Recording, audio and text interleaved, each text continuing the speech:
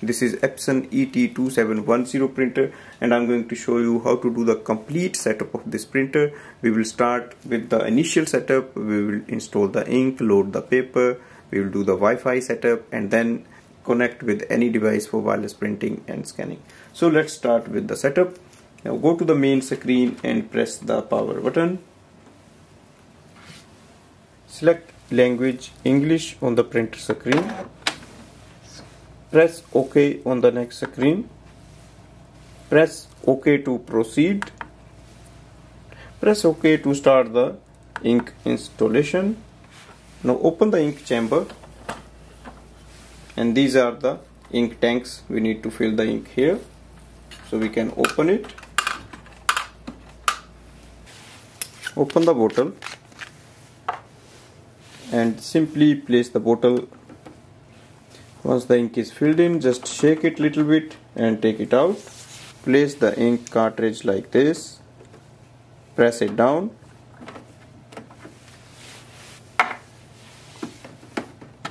Shake the bottle and take it out.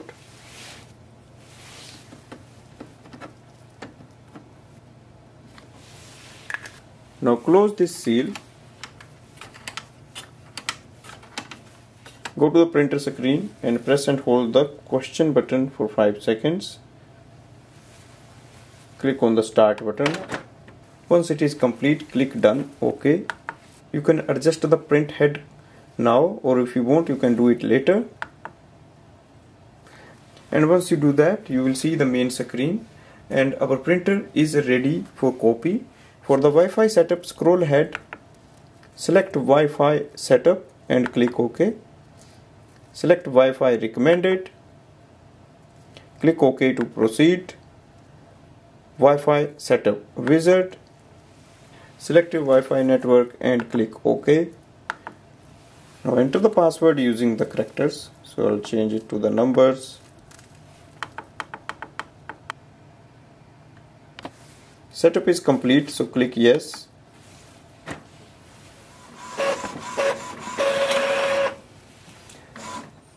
So I'll register my printer later on, so if you want, you can do now, or just click yes and go ahead. You will see the main screen and there is a Wi-Fi signal on the top. Printer is connected to the Wi-Fi network. Next thing is to add this printer in any device for wireless printing and scanning. I'm going to show you how to do that with the Android phone. Now go to your Android phone and download the Epson iPrint app. So you can download it from the App Store. On the next screen, select the top section. Again, click on the home button.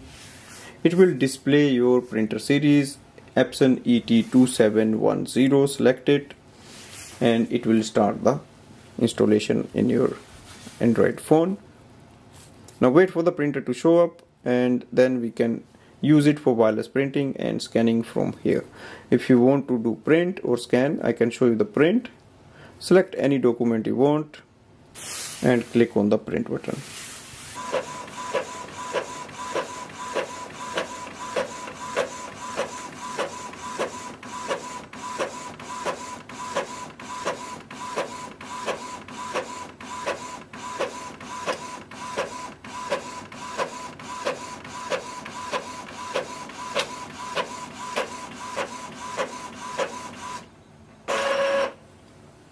So this way we can do the complete setup of this printer, and then we can add in an Android phone for wireless printing and scanning. You can also install this printer in a laptop, computer or iPhone, and then you can use it for wireless printing and scanning. Thanks for watching.